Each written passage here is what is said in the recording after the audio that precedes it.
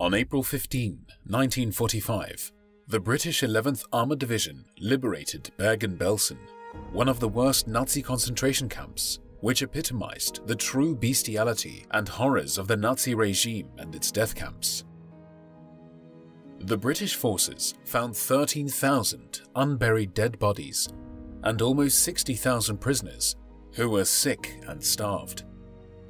Thousands of other inmates died of various diseases such as typhus and tuberculosis during the months that followed the camp's liberation. The British forces managed to capture male and female Nazi guards responsible for these horrors and forced them to help bury the dead bodies in mass graves. One of these SS guards was Irene Haschke, another sadistic Nazi criminal.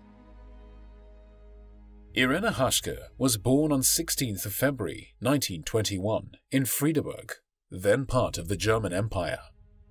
She became a member of the League of German Girls, which was the female section of Hitler Youth. This official youth organization of the Nazi Party in Germany indoctrinated young people with Nazi racial ideology and managed to turn a generation of German kids, such as Irene Haschke, into Nazis. When they grew up, they were willing to commit horrific crimes in the name of what they believed to be the Aryan master race. Haschke worked in a textile factory until August 1944, when she joined the SS. She was trained to become a guard, and on February 28, 1945, she arrived in Bergen Belsen. Here, she supervised a wood commando working outside the camp, and then she started to work in the kitchen. She was accused of numerous crimes and was infamous for beating the poor inmates without any reason. Any sight, word, or even silence could make her angry, and with her rubber truncheon, she would beat everyone around. When they fell, she started to kick them until they were unconscious. Once, she saw a starving female prisoner getting a few drops of soup.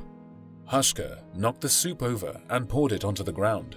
Then she hit the poor inmate with her rubber truncheon. On another occasion, she saw a female inmate trying to take potato peelings.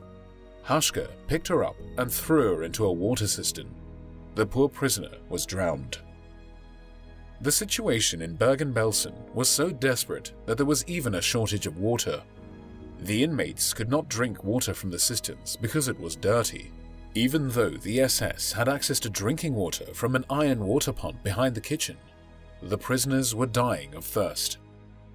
When Haschke was asked why she did not tell anyone about it, she responded that the water was only for the kitchen and added that 2 guards were protecting it from being used by prisoners. Rather than share this water source with the inmates, they let them die. After Bergen Belsen's liberation, Irene Haschke was captured by the British forces together with her fellow Nazi criminal colleagues, such as Irma Gräser, who used to kick the prisoners with her heavy boots and beat them with her woven leather whip, which was covered in cellophane so that human blood could be easily washed from it. She was tried at the Belsen Trial, which began on the 17th of September 1945. Haschke refused to confess to any of the charges brought against her, and when asked about her cruelty, she only admitted to having hit the starving prisoners with a stick when she saw them around the cookhouse trying to steal. The British military tribunal found Irene Haschke guilty and sentenced her to 10 years imprisonment.